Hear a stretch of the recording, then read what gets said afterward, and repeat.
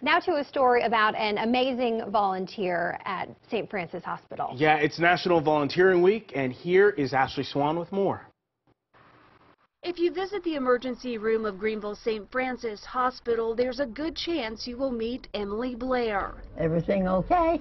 Okay. A beloved volunteer who spends 3 days a week making beds, stocking linens, and greeting patients. I just try to do everything I can for anybody. All at the age of 94. Well, nobody believes I'm that old. They really don't. Blair began volunteering after her husband's death about 15 years ago. Since then, she's logged over 11,000 hours. It just keeps me going. I couldn't sit at home all the time by myself.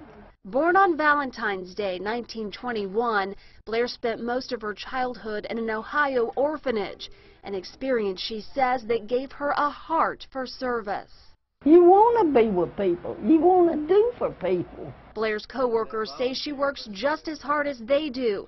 What sets her apart is not her age, but her positive attitude and ability to make anyone, even sick patients, smile. I think she loves helping the patients. I think it makes her day. And find something that you love, and it can keep you young.